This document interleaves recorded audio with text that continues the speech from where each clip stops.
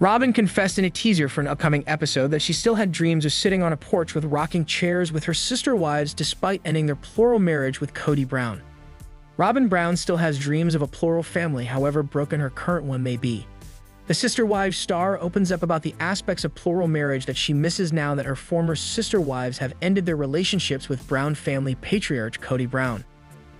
What I liked a lot about living plural marriage was the team effort, where I had sister wives, she exclusively tells POPL, sharing how she really wanted that camaraderie and sense of sisterhood in addition to her marriage to Kody. I wanted that experience of my sister wives loving my children and being able to love their children and feeling like this kind of big happy family, big group of people that really cared about each other, she continues. So that's what I liked about it. While collective harmony and reconciliation seem like a lofty goal, Robyn shares her hopes it's still possible for everyone to remain a family.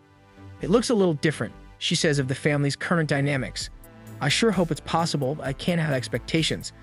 I can't put expectations on people. I'm realizing more and more as far as family, and that connection and spending time together and stuff and operating kind of family.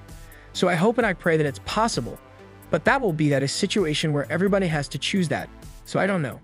Within a span of 14 months, 3 of the sister wives' patriarchs' marriages imploded. Kody's third wife, Christine Brown, was the first to leave in November 2021. A year later, in December 2022, it was revealed that he had separated from his second wife, Janelle Brown. A month after that, his union with first wife, Mary Brown, was confirmed in January after the pair's relationship had been platonic and distant for years. Robyn is Kody's only remaining wife. Given everything he's endured as of late, Robyn shared in last year's Sister Wives one-on-one special that Kody had no plans to bring in more wives, though she wasn't entirely sure of his intent going forward. Despite their trials and tribulations, Robyn confessed she still envisioned living a polygamous lifestyle and revealed she's really struggled with the idea of being monogamous. I don't know what to do with it.